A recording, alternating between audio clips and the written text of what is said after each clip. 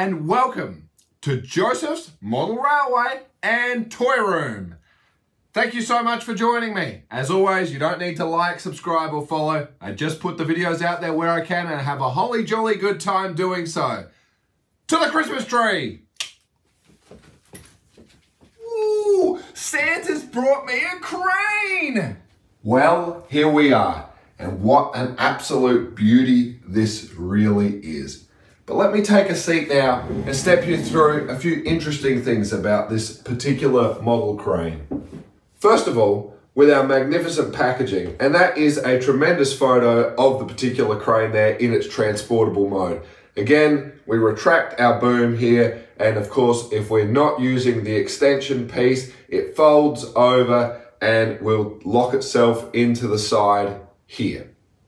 Of course, on the side, we just have the brand, of course, and here it is with the technical specifications and model LTM 1090. Also in the box, you will come across a little bit of paperwork. It's pretty Spartan at this point because it's a beautiful picture, but rather than giving you a quick rundown and technical specifications about the crane, all they invite you to do is scan the QR code. And it does go off to their YouTube video, which has no music or anything, is a bit long-winded between the transitions, and will talk to you about how to assemble and where to put the key bits to get it happening. I found it a bit rubbish personally, hence why I'm just making this video to point out a few other things.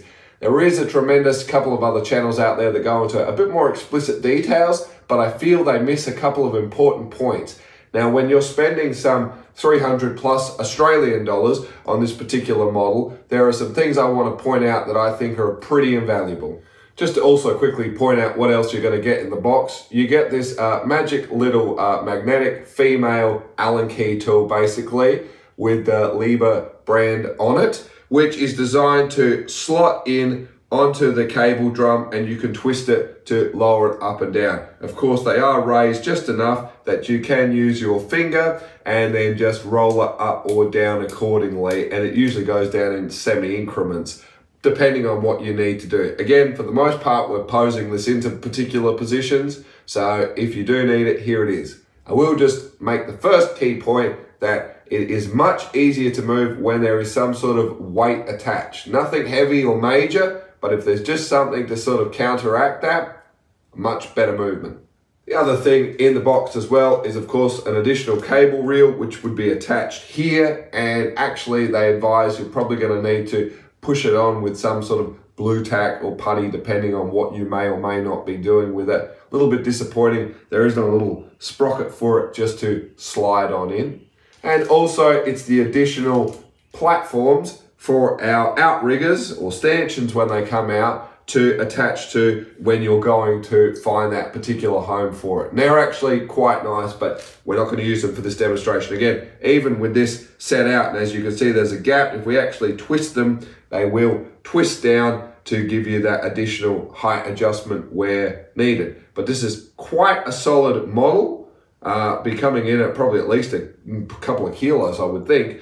It's not really going to go anywhere, and we're not going to put it into any uncompromising positions or any unrealistic loads. Any other piece of packaging they're going to give you is a couple of little pins which are designed depending on if you're using the counterweight. Remember, a bit like the real thing, the crane becomes self-contained, making it one of the most universally available cranes in the world. Because thanks to the counterweight system, they can carry the appropriate weight and it can load itself on and off. The counterweights end up being stored here when not in use. And depending on different countries and load ratings on roads, that's where they can make the adjustment, meaning this crane can pretty much be accepted in any country in the world easily. There is also an Allen key as well, which of course would come in here and is what we're going to do to allow us to set the key position, a quick loosen up here for where you want that boom to sit. A little disappointing, there's a little bit more weight in it. Again, there is quite a bit of weight in the actual boom itself, so you kind of get why locking it down with something a bit more permanent is going to give you a little bit more peace of mind rather than it sagging over time. One of the key downsides, and I'm trying to see if I can come up with some solution around this, is if you don't want to use the extension piece, you will inevitably have to cut off the hook that you might be using and then take it off, then rethread it through its existing armature, and away you go. They give you plenty of cable on the spool here, so you shouldn't have a problem recutting it and tying it several times over, but it's something to be aware of. I am actually just seeing if I can actually source some replacement, and most importantly what I'm looking at is perhaps I can create a small magnetic end or something that can be rethreaded through, although it's a pretty tight section, or some way to make the connection a little more manageable. Either way, I'm not quite sure how or where this is going to be just yet. Now let us take a quick 60-second break to have a look at this magnificent machine in real life.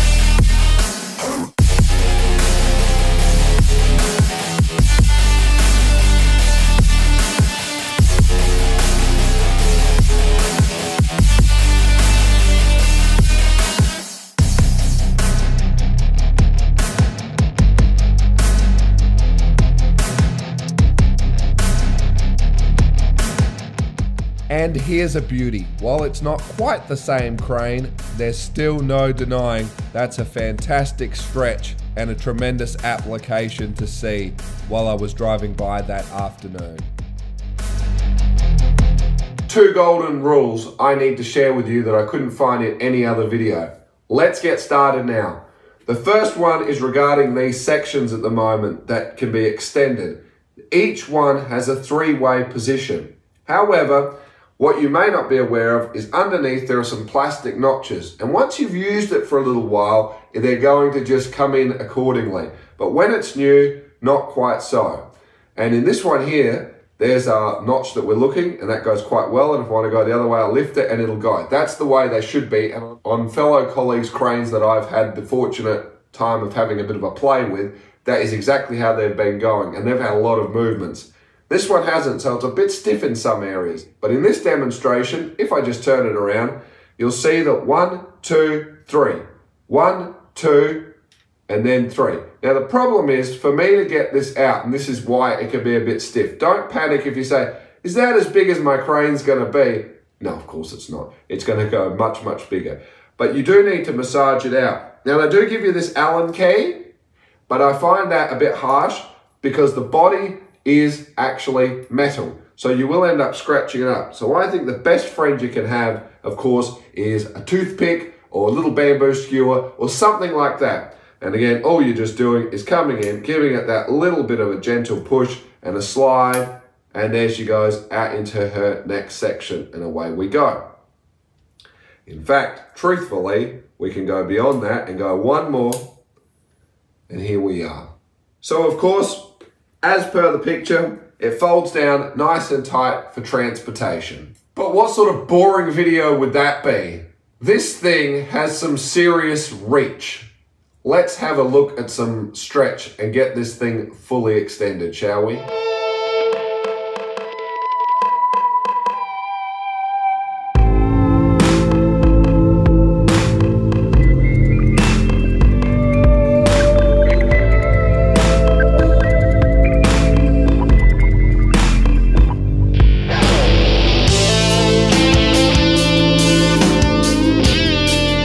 Wow, 141 centimeters. For a toy crane, that is an absolutely impressive reach. There's no doubt about it. This is the exact reason why I wanted this crane the first time I ever saw it. Yes, it's an absolutely luxurious purchase to own, but realistically, how impressive is this? Now, I said there was one more important thing I need to share with you. And in which case, it's going to be a whole lot safer if we actually retract it back down. It is fascinating to note that, of course, the cab does indeed adjust up, so our operator has a nice clear view, including his windshield wipers on the front and indeed on the roof, so he's got maximum visibility, but this is an absolutely stunning specimen.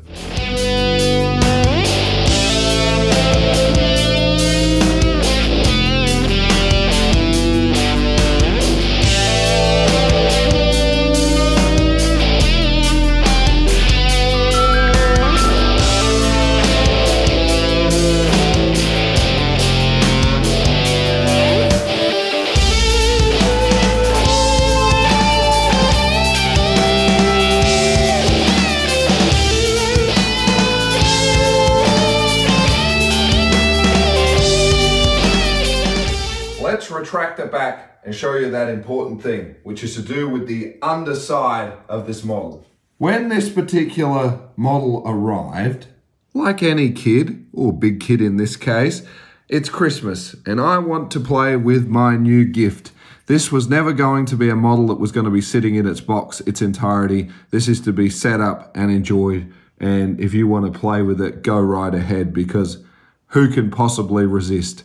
But the problem is here is when I unpacked it during Christmas and went to start to extend our outriggers here, which are a telescopic two-piece thing that slide in and out. And again, we just pull it out and then the second bit retracts and off we go.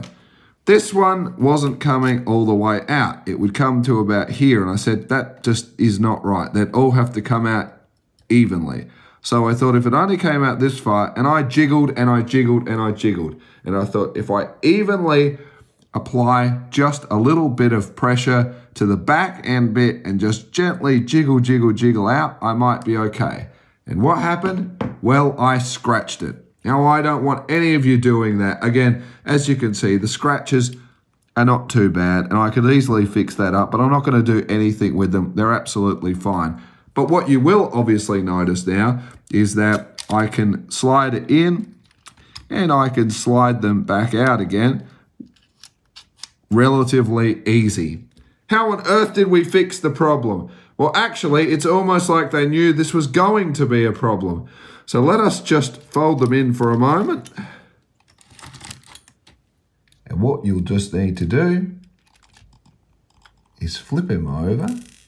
Now, where these two are, you will indeed notice right here, let's get you in super close,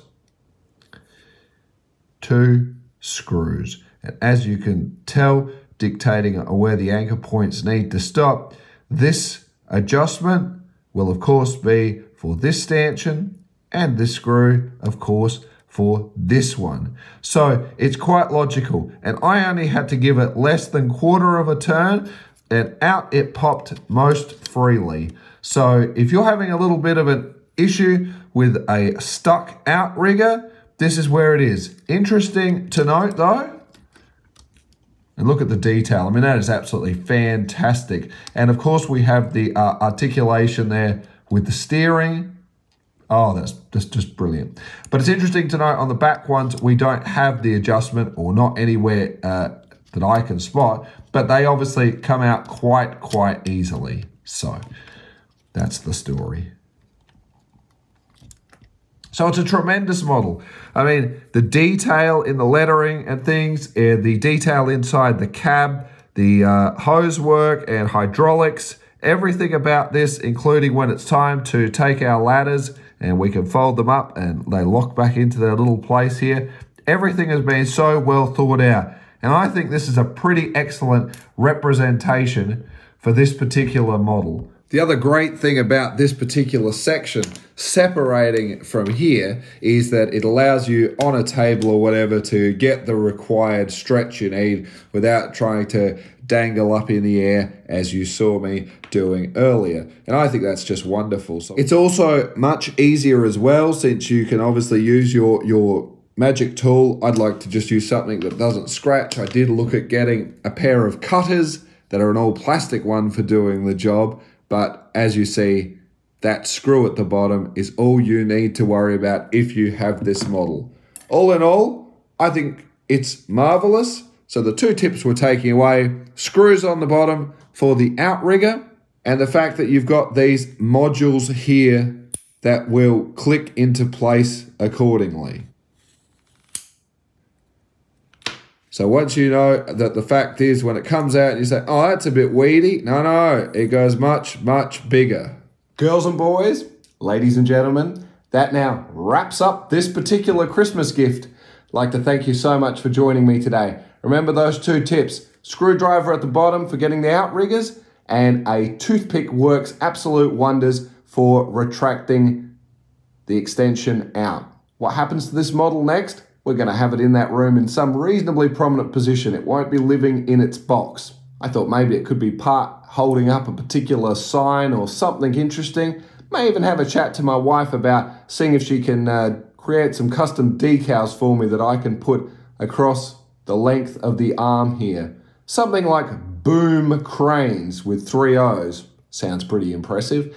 Anyway, that's it for this one. Thank you so much. We'll see you in the next one. Stay safe. Toodles!